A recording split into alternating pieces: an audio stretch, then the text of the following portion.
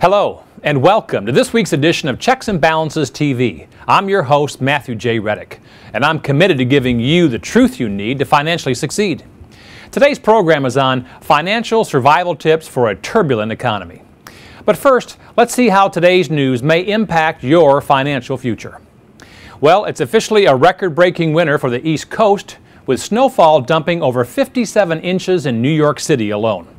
It's been a record-breaking season for our economy as well, with the prolonged recession-like conditions continuing to find many Americans looking for cover from the ongoing financial storm.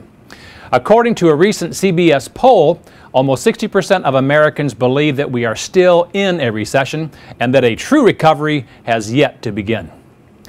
January's Consumer Price Index summary was recently released, and it shows that inflation is on the rise, up 1.6% from January of 2010 to January 2011.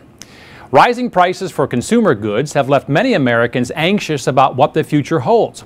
And with the price of a gallon of gasoline reaching a 2-year high and the price of food increasing faster than the rate of inflation, it appears to be an uncertain future for sure. Okay, so what's really going on here? Let's check the facts using our checks and balances process. The economy is still a big concern for many Americans. The unemployment rate is still above 9% for the 21st month in a row, something our country hasn't experienced since World War II. And while the recent unemployment figures say unemployment is on the decline, the small drop to 9% in January after just 36,000 jobs were added has left more Americans confused than encouraged. While the unemployment rate is holding, so is the price of labor. Since the demand for labor is less than the supply of the workforce, employers can pay less to willing workers. And according to a recent Gallup poll, the #1 concern of Americans now is not the unemployment figure, but rather how unemployment is impacting them personally in the form of low wages and lack of savings. In addition, more than half of the people surveyed said they were worried about losing their current standard of living. Other economic factors impacting one's standard of living, as well as extending these recession-like conditions, include rising interest rates for lending, decreased consumer savings, increased consumer debt levels, the continuation of the housing crisis, and the increase in the price of consumer goods. And although the National Bureau of Economic Research stated that the recession ended in June of 2009, most Americans do not see it that way. In the survey conducted by CBS, they found that 77% of Americans think the economy is as bad as it was 2 years ago, with nearly a third of them saying that it's actually getting worse. The rising price of consumer goods, coupled with lower consumer wages, has had a significant impact on the quality of life for many Americans. Social Security recipients are reporting difficulty in keeping up with rising monthly expenses, since they have not received a cost of living adjustment or COLA in 2 years now. And according to the Senior Citizens League, 44% of those over the age of 65 have to choose between paying their utility bills and filling their monthly prescriptions due to rising costs. The U.S. Bureau of Labor Statistics released its Consumer Price Index report, or CPI, for January of 2011.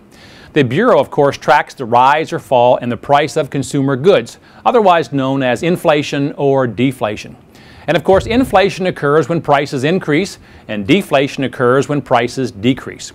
While the overall average increase or rate of inflation is officially 1.6% over the past 12 months, increases for energy and food accounted for more than 2/3 of the increase. Gasoline and fuel continue their strong upward trend, with the national average for gas reaching a 2-year high of $3.17 a gallon. This is an increase of almost 20% in the last 12 months. The index for food consumed in the home posted its largest increase in more than 2 years, increasing by 2.1%. All other items besides food and energy have increased by just 1% over the past 12 months, although many other sectors are starting to see increases in prices as well. For example, the price of cotton has risen to a 150-year high, more than double what it was a year ago. This increase will obviously be passed on to consumers through increased prices on clothing, with a 10% increase expected this coming spring. And the cost of corn, which is used for both food as well as fuel, has doubled in the past 6 months alone, from $3.50 a bushel to $7. And corn has many uses today, such as feeding cattle, pigs, and chicken, which in turn feed America, and is used in chips, cereal, and even sweeteners in most soft drinks. Corn ethanol has been added to much of our gasoline today, which then goes into our automobiles. Now, the supply of corn is at its lowest level in more than 15 years, and the price is likely to continue to increase, a cost that will be passed on to consumers in a number of different ways. Okay, so you may be asking yourself, Matt, what does all of this mean to me? Well, now that we've checked the facts, let's balance this news using our checks and balances process to determine what action you should take today. According to the same CBS poll on the economy and recession, more than half the country, 58%, says America is on the wrong track toward recovery. Despite the fact that some federal officials say the country is on the rebound, many Americans are having a hard time believing it, and rightfully so. The Bureau of Labor says that unemployment is dropping, yet the real numbers do not add up. More than 1/3 of the jobs created in the last year have been temporary. The average work week for all employees is at a low of 34.2 hours. And among many other reasons to be skeptical, the country needs 130,000 new jobs per month just to keep the rate of unemployment level. So, a decrease in the unemployment rate of only 4 percentage points, from 9.4% to 9%, and just 36,000 new jobs gained is mathematically impossible. Our Federal Reserve Chairman Ben Bernanke has continued to express his theory that there is limited fear of inflation. And although the 1.6% rate of inflation is less than the average of 3% we've experienced in years past, lower wages combined with higher priced goods are causing the dollar to not go as far as it used to, which sure sounds like inflation to me. With the rising price of corn and gasoline comes the rising price of food.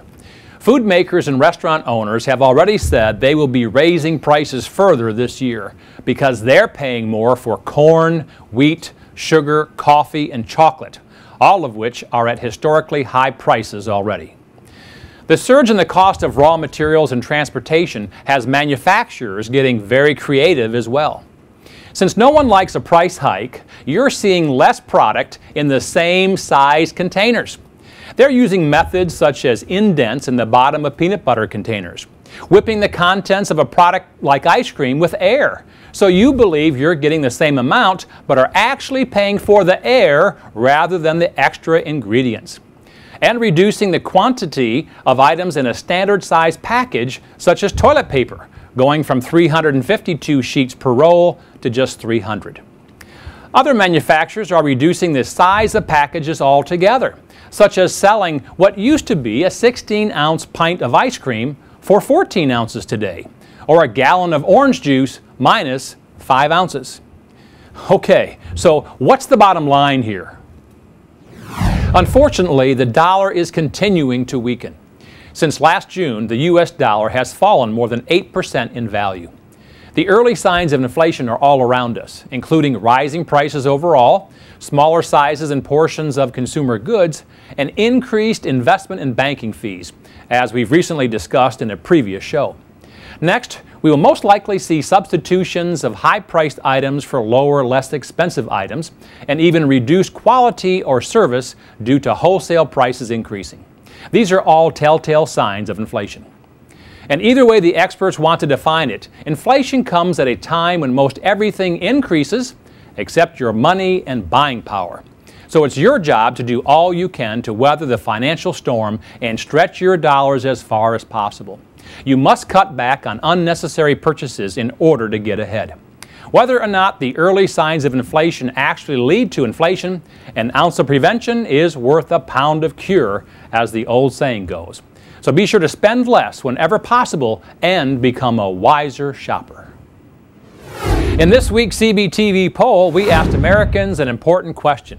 What financial survival tips have you employed in your own life? The options were A, I have set up a retirement account. B, I've cut spending for non-essential items. C, I've cut up my credit cards. And D was, I've started living within a budget. Well, 38% of you said that you started living within a budget, and that's an excellent financial survival strategy. A budget is really the foundation of weathering difficult financial times, as well as flourishing through the prosperous ones. With our economy the way it is, with the weakening dollar and the rising cost of goods, there is no better time to start employing discipline when it comes to your spending habits and practices. And you'll find that if you stick to that budget, surviving these tough financial times will be a lot easier than you think. In our On the Street segment, we travel the country to ask Americans what they think about an important financial topic or issue. For this week's segment, we asked people what they're doing to save money. Let's take a look at what America had to say. What are you doing right now to save money or reduce expenses in this turbulent economy that we have today right now? Just watch the pennies. You know, I practice what I call cigar box accounting. Nickel in, nickel out. That's it. It's that simple. What are you and your husband doing to save money or reduce expenses during this tough economy that we're in right now? I got a list of stuff. For one, I do canning.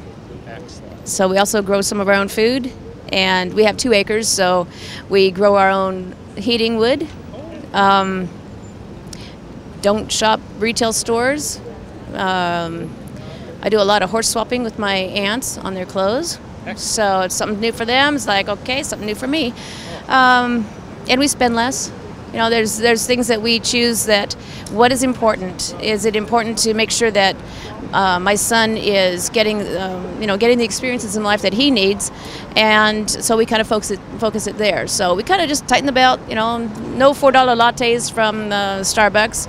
I make them up home. I make them all up at home. You really have a detailed plan. Most people either aren't changing anything or maybe do one thing, but you've got several items that we really do a lot. Making a difference. Yeah, we do a lot. Yeah. And what was it, the old saying by Ben Franklin, a penny saved is a penny earned. There you go. That's right. Save those pennies. Save money in a tough economy. And if I see a penny on the ground, I pick it up. Pick it up. Might as well be yours. That's than right. The next person's. Those sure were some great and creative money-saving tips, weren't they? I think we could all learn something from these penny-pinching techniques. Speaking of, I have a great tip coming up next that will help you save big bucks on all of your future purchases. And now for Matt's weekly tip, tool, or technique. Today's topic is on negotiating your way to huge savings. Now, when I say the word negotiating, many people get a negative image of themselves begging a vendor or retail store to give them a break because they don't have enough money in their pocket or bank account to pay the full price. Not true. You must realize that most retail stores, auto dealers, furniture stores, and service providers, such as lawn care, carpet cleaning, roofers, and hundreds of other business people and businesses, expect you to negotiate with them. You can control the sales process by being brave and having fun and following these 5 simple negotiating steps. Here they are. Step number 1, jump on the bandwagon. Everyone negotiates their price. Believe it and remember it. Even doctors, dentists, and surgeons will bring their retail price down. Every time you spend $1, follow step 2. And here's step 2. Ask for a cash discount. You might say something like this. Mr. Seller, I'm interested in your product or service, but I want to get the best value for my money. What is the best price you can offer me today if I pay cash? Now, whether you end up paying cash or not really doesn't matter at this time. You're simply trying to find out what their first lower-priced offer is. It will not be their final offer, by the way. It's just the first round of negotiated offers. As a side note, if you do end up financing your purchase, the seller is always happy to accommodate you because they make even more money when you finance your purchase. Step number 3, never settle for their first discounted price. Never appear happy or satisfied with their first reduced purchase price. Always look a little disappointed and say, really? Well, that's only blank amount off of the list price. I may have to shop around some more. And then go to step 4, which is let silence do your talking. Remember when you were young and your mother said, "Silence is golden"? Well, now is the time to be quiet and let your words sink into the salesman's mind. Eventually they'll say something like this: "Well, what did you have in mind?" Or, "How much lower would I have to go to earn your business today?" And then step number 5, throw them a hard ball. The ball is back in your court again, so throw them a hard ball. Say something like, "Well, you've been very helpful today, and I'd like to do business with you. But unless I can purchase this item for blank percentage off, it might be 20%, 30%, 40% off the retail price, then I'm going to have to go to one of your competitors and see what they can offer me." I guarantee you that the salesperson, manager, or owner of the business will try to earn your business that very day by giving you a counteroffer somewhere between your offer and their previous one. By being bold and standing firm, you will soon be the proud owner of the item you wanted, along with some extra cash in your pocket or checking account rather than theirs. Now is the time to realize that only you are responsible for employing these financial survival tips and strategies in your own life. Whether inflation goes up or down, or the economy improves or gets worse, it's important to save as much as you can, as often as you can. Just like the squirrels who store extra food in the fall to be ready and well fed when the sparse winter months come around, you should do the same with your money. Store away a little extra money every chance you get, and come retirement time, you will be well prepared for the months and years ahead. Mark your calendars now for the next installment of our popular series, The Lighter Side of Finance. This upcoming episode will air later this month and is entitled Ponzi Schemerwitz. You will learn how to protect yourself and your nest egg from these too good to be true scammers and con artists. And be sure to friend our Facebook page and subscribe to our YouTube channel to gain exclusive access to our library of viral videos and the Truth About series. For more information on how to become a checks and balances savvy consumer and to download any of our free reports, visit the download section of our website. Also, be sure to get your copy of the Financial Freedom Wake-Up Call, a free report that teaches you how to plan for, save consistently, and invest wisely for a secure financial future. And while you're on the site, remember, your voice counts. Be sure to take this week's poll and visit our Tell Us What You Think section to share your opinion. Make your voice heard. And finally, remember that only you can control your financial future. You can succeed. You just need confidence and determination. I'm Matthew J. Reddick from Checks and Balances TV. Be sure to join us next week when we'll discuss baby boomers in peril, why their retirement plans are a bust.